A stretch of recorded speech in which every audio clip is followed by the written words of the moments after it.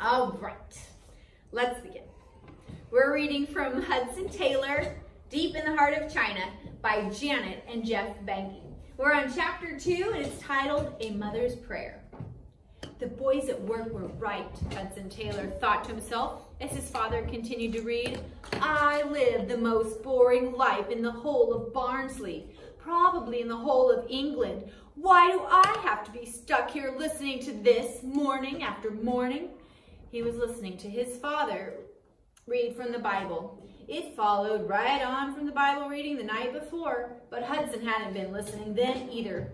He glanced around at his two younger sisters, Amelia and Louisa.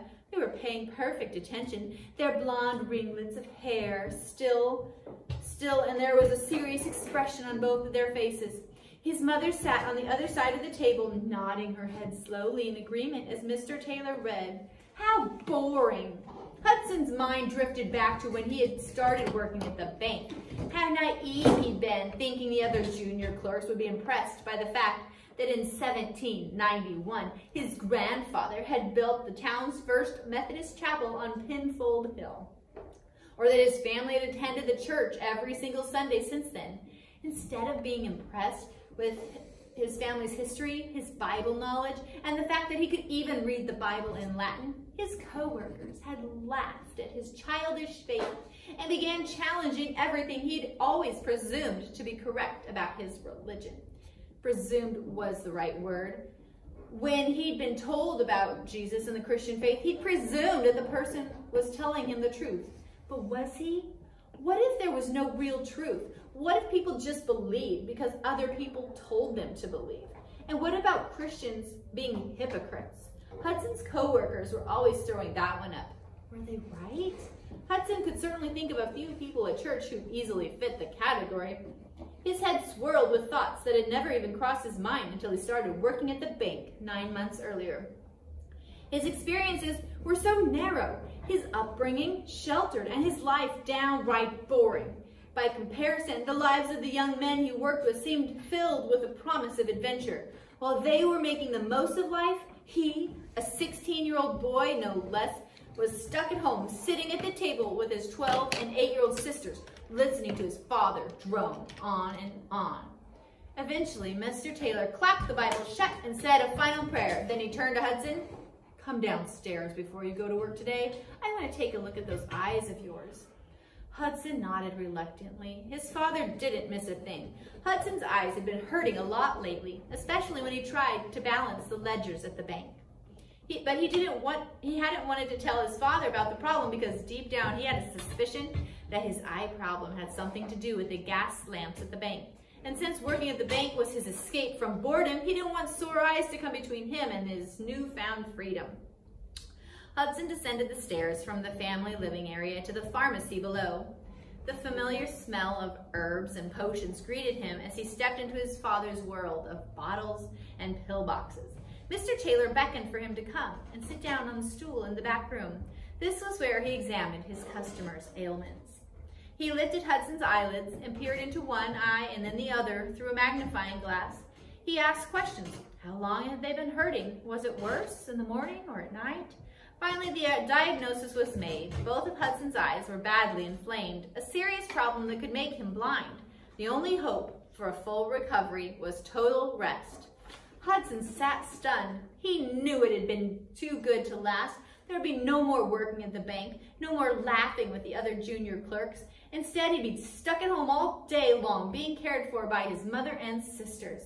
It was so unfair, but what did he expect? It had been this way all his life. Every time something started to go right for him, he would get sick. And ever since his younger brother William and then his baby brother Theodore had died, his parents had become extra cautious. Life already seemed totally boring, but Hudson had a feeling it was about to get a whole lot worse in the weeks ahead. As he lay in his darkened bedroom, all thought of adventure drained from his mind. The water dripping from the wet rags pressed against his eyes mingled with the tears of self-pity that ran across his cheeks. He could see his life stretching out before him, and it wasn't a happy sight. As the only son, he would one day own the pharmacy. One thing would be different, though, Hudson promised himself. There would be no more Bible readings each morning when he was running things, and he wouldn't be praying with his children either. If nothing else, his time at the bank had shown him just how old-fashioned these religious ideas were. Hudson made a slow recovery, and when his eyes had healed sufficiently, he began working with his father. He was glad to be up and about again, and he was glad that the pain had gone from his eyes, but now that he was better, he resented having to go to church again with the family. Mr. Taylor was used to being obeyed by his children, and he made sure Hudson joined them each Sunday. But Mrs. Taylor could see the frustration building in her son. She worried about him, and she prayed for him every day.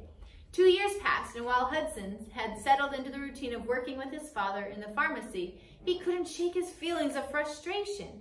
All the while, Mrs. Taylor kept on praying for him.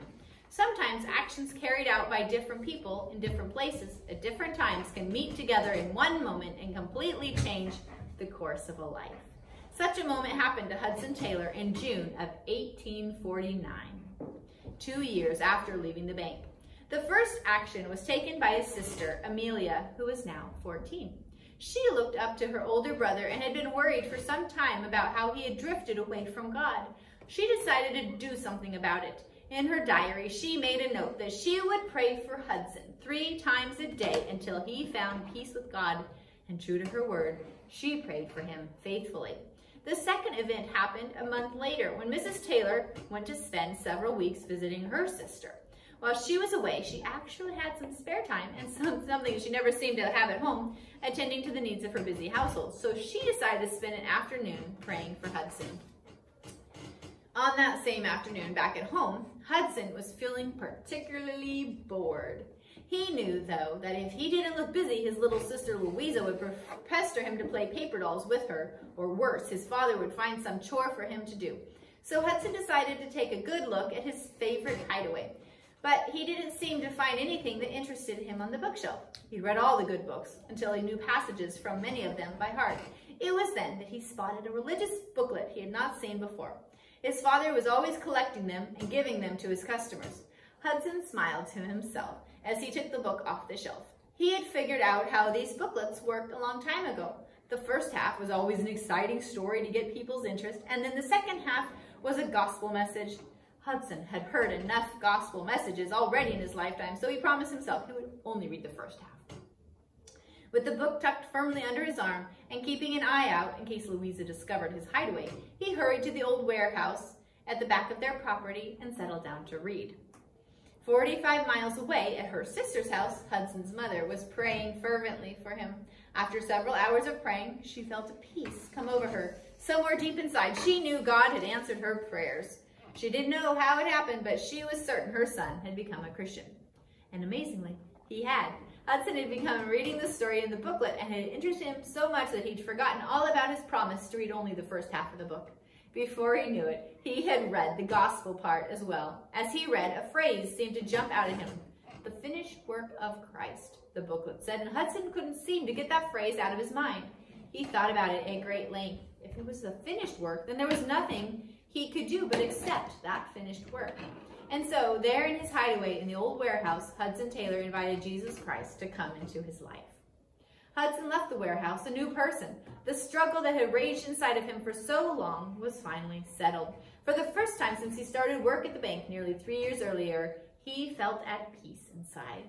He wanted his mother to be the first one to know, and since she was not yet back from visiting her sister, he said nothing to anyone else about what had happened. A few days went by, and Amelia and Louisa watched Hudson with fascination. Something about him was different. Finally, Amelia asked him what had happened, and Hudson confided in her that he had become a Christian. He explained that he had not told her sooner because he wanted their mother to be the first to know, and so he swore Amelia to secrecy. It was 2 weeks before Mrs. Taylor returned from visiting her sister. Hudson could hardly wait to see her face and tell her the good news. Finally, he heard her footsteps in the stairway. He flung open the door and wrapped his arms around his mother. When he had nearly squeezed the life from her, he let her go and announced that he had some wonderful news for her. Mrs. Taylor smiled broadly. "I already know what you're going to tell me," she said, nodding. "You have made your peace with God, and I have been rejoicing in that knowledge for 2 weeks." Hudson stepped back, stunned. Only one person in the world knew of his conversion, and that was Amelia. Had she written to their mother? How do you know? He asked. Did Amelia break her promise? She said she wouldn't tell anyone. Mrs. Taylor laughed. No, I have not heard it from any earthly source.